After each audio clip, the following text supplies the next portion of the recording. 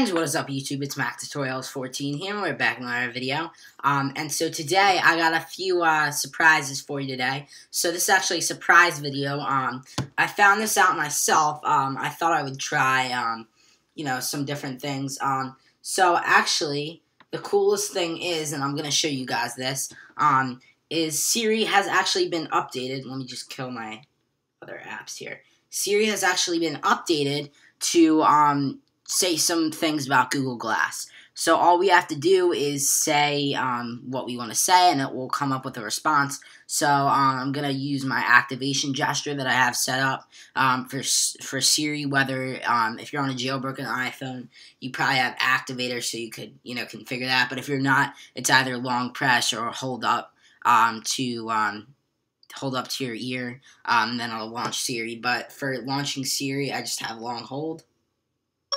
So I'm going to do that, and then normally it would do that.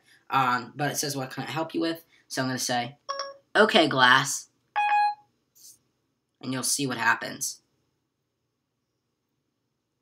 See if it'll load. Glass, I think you've got the wrong assistant, the doctor. Okay, Glass. Very funny, the doctor. I mean, not funny, haha, but funny. So as you can see, it says different things, so we'll say it again. Okay, Glass. Just so you know, I don't do anything when you blink at me, the doctor. Okay, Glass. Glass, I think you've got the wrong assistant, the doctor. Okay, Glass. Stop trying to strap me to your forehead, the doctor. It won't work. Okay, Glass. Just so you know, I don't do anything when you blink at me, the doctor. So, as you can see, Apple has updated Siri to be able to do that. But if I say, okay, Glass, take a picture, this is what'll happen. Searching the web for okay, Glass. Okay, Glass, take a picture. Searching the web for okay, Glass, take a picture. So as you can see, it searches the internet instead of actually coming back with a response. So I could say things like, I could say things like, okay, Glass. Searching the web. Okay, Glass. See if it doesn't. I don't know what you mean by. Said okay, Glad. So. How about a web search for it? All right, Siri, shut up. So anyhow, as you can see, if it doesn't sense that you say it right, it'll search the web. It'll say, try again. So if I just go, that was sort of weird. But it'll say, sorry, I didn't get that. Like it normally does. So yeah, that's basically the updated Siri. Not much has changed, really. It's just updated to sort of give quirks on it. It's a little Easter egg that I found in Siri.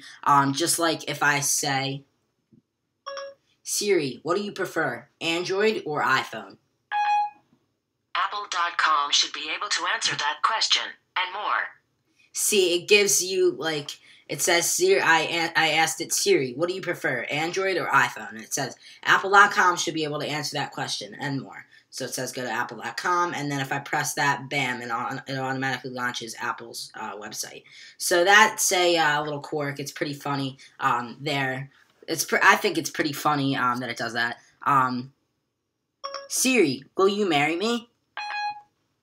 My end-user licensing agreement does not cover marriage. My apologies. So it does, things like that, and, it's Siri.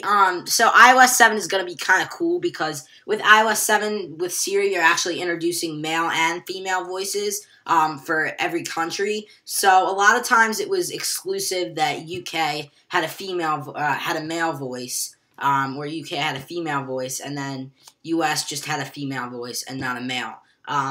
And so different countries both maybe had both, and then one country didn't have both. They had one, let's say it was female, whatever. It doesn't matter, whatever the case is.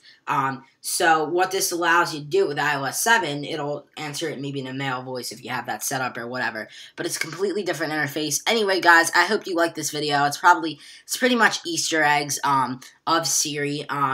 Yeah, so I will maybe make a second part of this if I find more Easter eggs or more Easter eggs come out as of, whenever that happens. But basically, guys, that's it that's it for this video, guys. So basically, I'm done. So yeah, guys, make sure to rate, like, comment, subscribe, and favorite this video. That's it for this video, guys. This is David from Mac Tutorials 14.